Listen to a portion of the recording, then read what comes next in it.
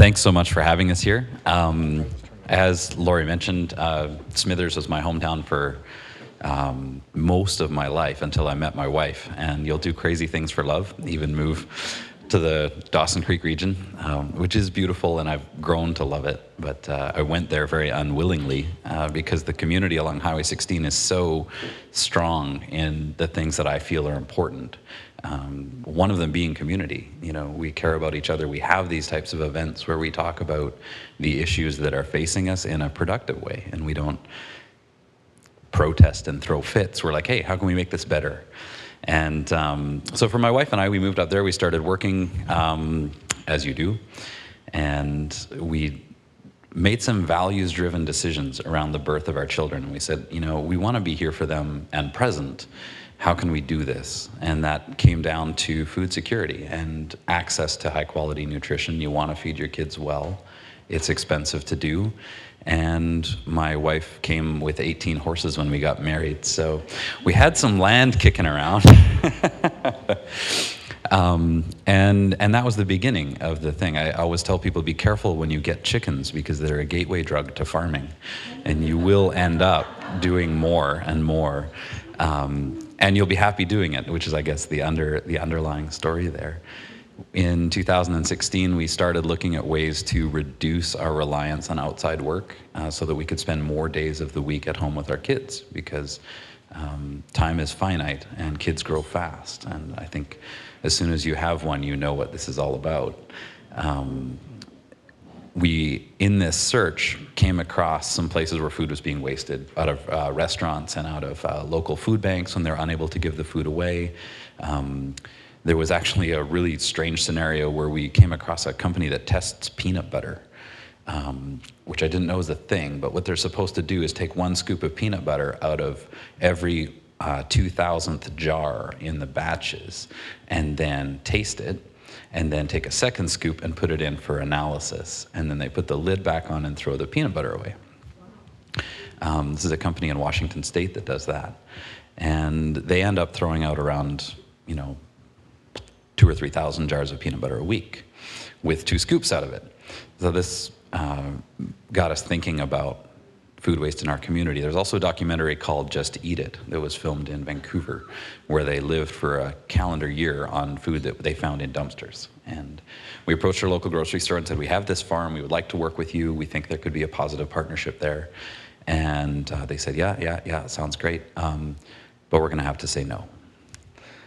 And that was not a very satisfactory answer. And because Dawson has a small town element, we were able to have a conversation with the manager behind the scenes about why he had to say no.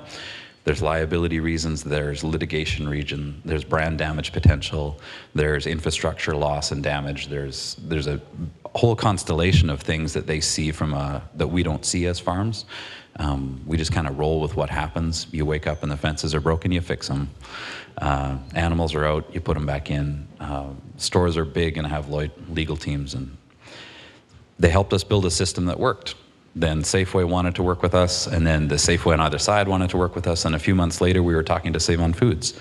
And they have been tremendous partners in pushing us to take this style of food diversion where we take literally 100% of the wasted food out of a store. There is nothing left, not packaged, not unpackaged, not organic, not inorganic, in their waste stream. They have, in their compactor, you'll find styrofoam, you'll find contaminated plastics that are unrecyclable, and in some municipalities you'll find waxed cardboard. And they have encouraged us and embraced the program at a top-down level, and now we work from the Manitoba-Saskatchewan border to Victoria, BC, and as far north as Whitehorse this summer with Save on Foods to build these cooperative systems with local farm communities and the grocers. It's been a really interesting journey. Bruce and I talked a lot at different things. We go around and talk to stores when they're opening. Bruce will talk about the Save on Food side, and what we'd like to do is open it up to some questions, really. There's so many interest groups in this room. There's a lot of farmers. I know a lot of faces here from the Smithers and Kitimat and Terrace Fall Fairs and the time that I spent here. We talk to farming, we talk to policy and regional districts. Our message to regional districts is the capacity exists in your community to divert food waste in this way. already. You don't need big infrastructure projects, and you don't need a grant. We can do it cheaper than garbage. We can do it tomorrow, and we can do it in a way that benefits everybody. That has been our rollout plan everywhere, and so far it's successful. Presumably at some point we'll find a region that doesn't work, but hasn't happened yet. I'll hand it over to Bruce, then we'll open it up to you guys. We can talk more about how we work as Loop. We can talk more about how Save-On views the world. They're a very cool organization that actually does what they say they're going to do. We contract to 5 grocery chains in Canada currently, and I can tell you that's not always the case. Not to speak ill of anyone specifically, but we do find a lot of talk and not a lot of action. Save-On Foods made the decision to change the way they throw out food at 170 locations at that time in a 45-minute meeting, and they called the vote in the meeting. Like, we went from talking about it to doing it the next week. So bravo to you, Bruce. Hand it off to you. I'm happy to, yeah. Before you move on, can I just ask, where does the food go? Like, you said you're connecting 2 farms. Like, what is it? Yeah. So this is a great question that I kind of skipped over in the part where, so I have a small farm which has pigs and chickens and sheep and goats and cows. And what we've found is that all of the food waste from the grocery stores is good calories for our animals if we make appropriate connections. Originally, we were not permitted to feed people. About the second load we got, we were looking at it and we're like, ooh, probably half of this stuff could go to a food bank. But we had to sign a pretty extensive legal contract that said we couldn't do that. Save-On Foods is the only brand we work with that has said, we would like you to feed people. We would like you to include the local charity partners in access to this food without obligation to take things that are not suitable for you or maybe not beneficial. Because we know that needs fluctuate. You know, sometimes there's big food insecurity challenges. Weather's cold, work is hard, it's a bad winter. Even for farmers, if you have a bad summer where it's you don't get the crop volume off that you expect, you're in a low cash flow environment, you now actually have low food availability for yourself. Your root cellar is not as full as it could be. And Save-On has allowed us to partner with allowing access to this food to feed people first. And so that inverted pyramid that you saw is exactly what we work down. The first goal is to provide the data to the stores to help them waste less. So when we see anomalies in our data, we provide analytics back to the store to say, across your region, we noticed an 11% jump in produce shrinkage for these 2 days. You might want to look at the warehouse level or the ordering or something went off. And at a store level, we'll talk to them about patterns so that they can train and meet the minimum possible shrinkage, which helps them save money in another way. And then we'll feed people. If we can't feed people, we'll feed the animals that feed people. If you can't feed those, you should feed the animals that provide support and companionship. If you can't do that, you should produce bioenergy. Can't do that, composting is a good option. And finally, it should go to incineration, and lastly to landfill. Well, never to landfill is our line. And as an organization, we divert 98.2% of the food to the top 2. So it goes to people and animals.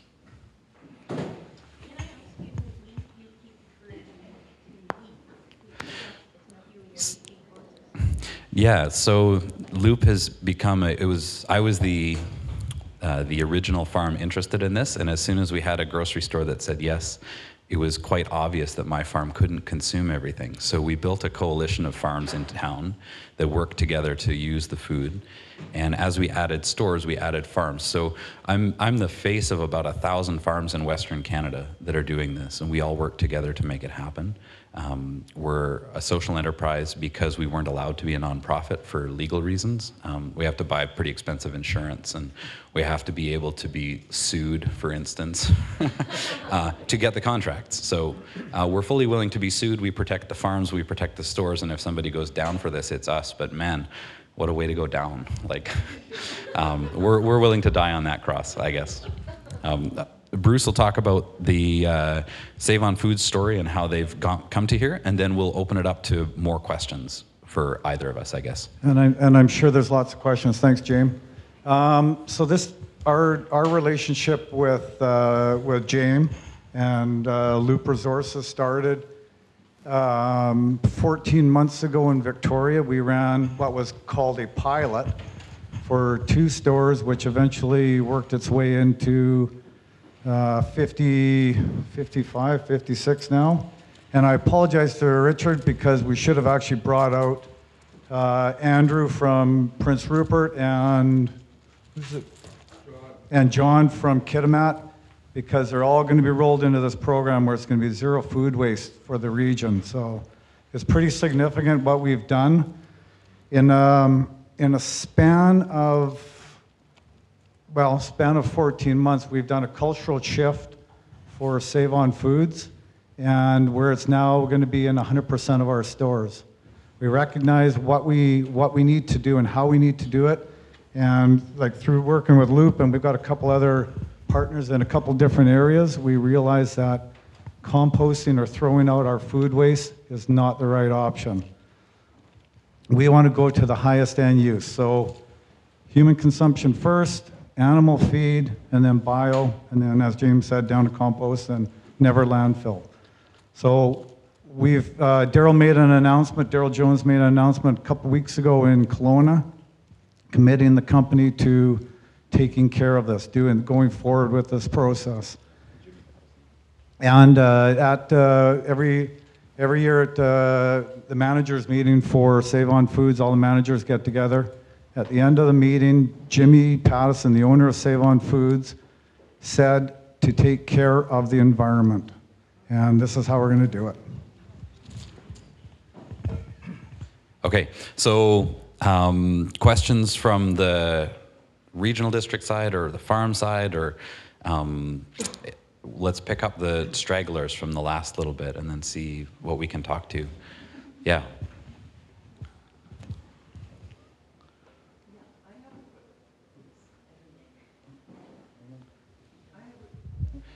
Just, I'll restate the question if you want. Yes.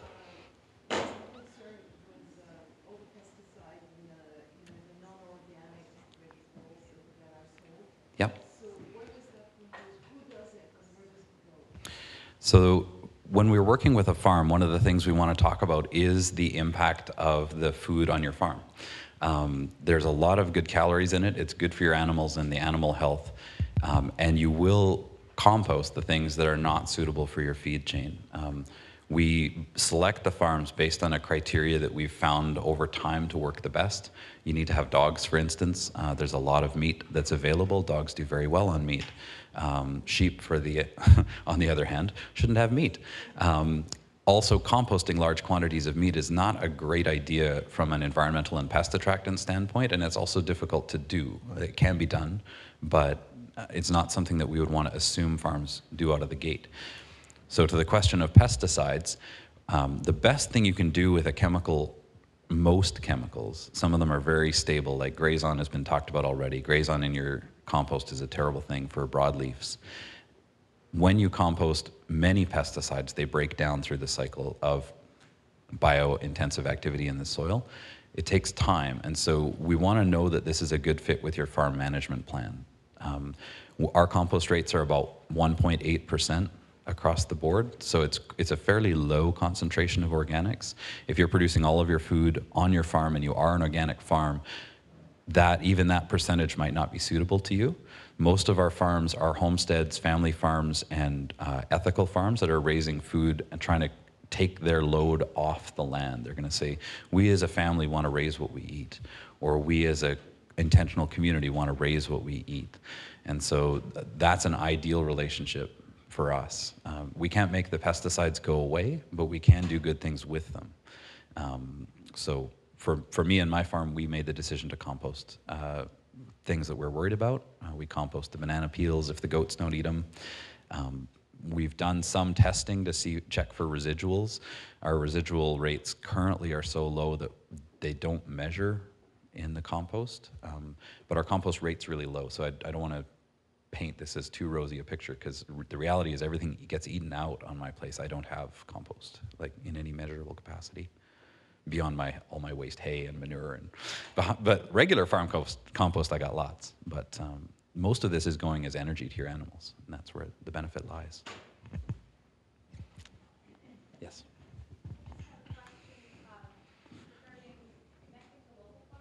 Yes, connecting to local farms, yep.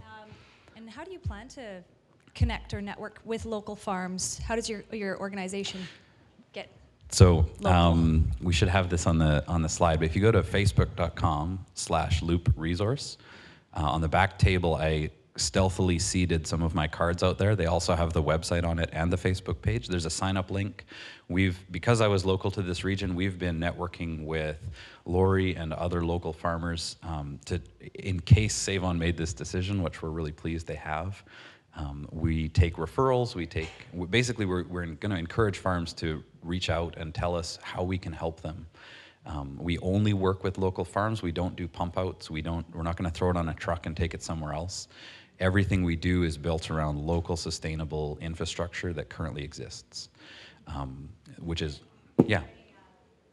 Is there any size requirement or like capacity requirement for farms to have to accept the waste? Yes and no. We as an organization never say no. So well, I shouldn't say that. There are scenarios we would say no under that we've never had to exercise. If you had an incredibly unsustainable farm operation and basically were an eyesore and a drag on your community, we wouldn't want to be associated with that. But if you come to us and say, so a great example is Airdrie West. So in Airdrie, Save-On Foods has 2 stores, and in the Airdrie West store, the Backyard Chicken Association of Airdrie came to us. It's a pilot project that they run where people are allowed 8 hens each, which is a very small number, and can eat not that much food. And they said, we would like to access this food because it makes better eggs. And we said, yes, it does. I'm concerned about the number of chickens you have because my average load size is between 200 and 600 kilograms a day, which is going to last you basically all year. And they formed a coalition and said, all of us together, all 20 pilot project backyard chicken farms would like to take 1 day a week out of your schedule. And so we built into our scheduling application the flexibility to include coalition farms with multiple representatives so that we can provide access to even the smallest farms and help them grow. Our goal is to grow with our farms and not to push you to grow. If your farm can carry 6 pigs and 40 chickens comfortably in the accommodations that you have and the pasture that you have to rotate through, it's not my business to require you to keep any more. And that would be an ideal farm for me. 3 to 10 pigs, 20 to 200 chickens, and 3 large dogs. If you have that and you come to me, I'm very confident you can be a great partner. If you have one of those elements, I'll try and find the other 2 for you. And if you have none of those elements and just want to be involved, we'll still find a way to help include you in the conversation. Prince Rupert is a great example of this. Prince Rupert is a fantastic farming community. Not. And we have a Save-On Foods there. We love Prince Rupert, and there's lots of potential for farming in small select areas that don't involve large tractors and things. The land is unique in the Rupert area. So in Port Edward, there's some flat land that you might be able to farm on. I know there are some livestock in tiny pockets. We now have a mandate from Save-On Foods to divert 100% of their food waste to the hierarchy. There is charity need there. We'll be looking for partners along the corridor. We also try and pair with farms that already do work in these areas. A lot of farms, I'm as guilty as this as anyone, but I work to farm, and all the money I make off the farm goes to buy things on the farm, like new fences and new exotic colors of chickens that my wife likes. And my wife is wonderful. She puts up with all of this. I do joke that I have Noah's Ark, though, because I never know what I'm going to come home to. And at one point, we did have everything but a cow, and I hear that might be happening while I'm away, so wish me luck. If you know anyone in the Rupert corridor between Terrace and Prince Rupert that works in Prince Rupert, even if it's very periodically, we will work with the schedule of that farm. We don't want to make you drive for food.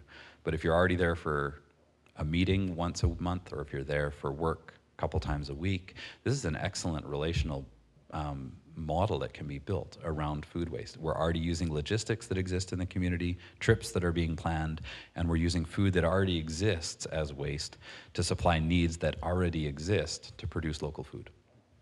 Yes?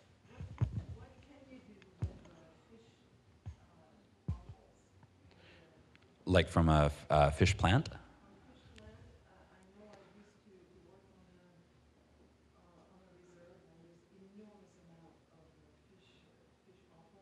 Yeah. There's a bunch of options there. That's not one that we've had to handle most of our work has ended up being with retail groceries, so they're typically not cleaning the fish there. But a friend of mine runs a small off-grid homestead that he's past Whitehorse almost into Alaska, basically. And with all the fish offal, he runs a biodigester on his farm. It's tremendously rich in proteins and nitrogens. It breaks down into natural gas very quickly. And he runs his stove off of natural gas that's biodigested from offal.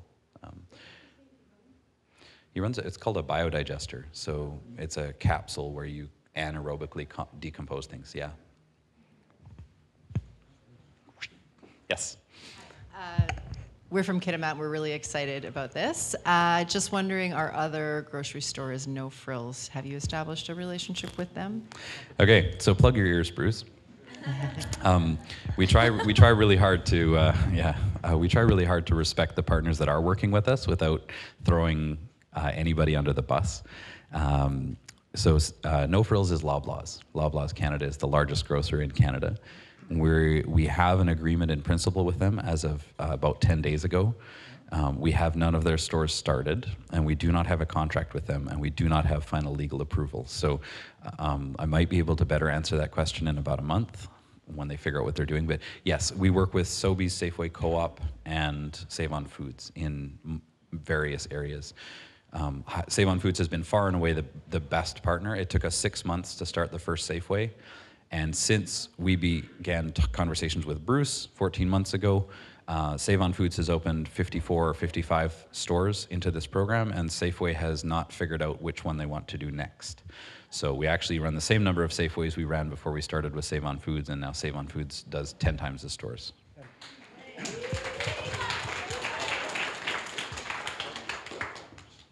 I always thought that we were 4 to 5 years ahead of the game, going through Loop. But I understand that in talking to James, that that the competition is hot on our heels, because we are setting the bar. Save On Foods has always been, we've never bragged. Like in the 5 years that I've worked there, our culture has always been, we don't brag about what we're doing, but I think we have to brag about what we're doing now, because this is, I think, pretty symbolic. And it's pretty epic for what we've undertaken. I want to thank you all for the questions. We were going to be here for a bit. Can I do a follow-up? Sure. Just on Save On, just wanted to say we do shop there. We love Save On Foods.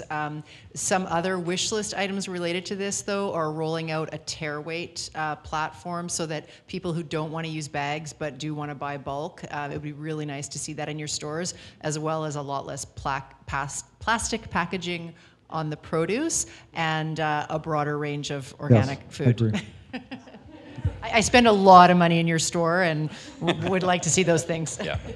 Thanks so much. We'll be around for questions in the breaks. Cards are at the back if we miss you somehow. Thank you for your time and for hosting us in Terrace. Thank you. Thank you.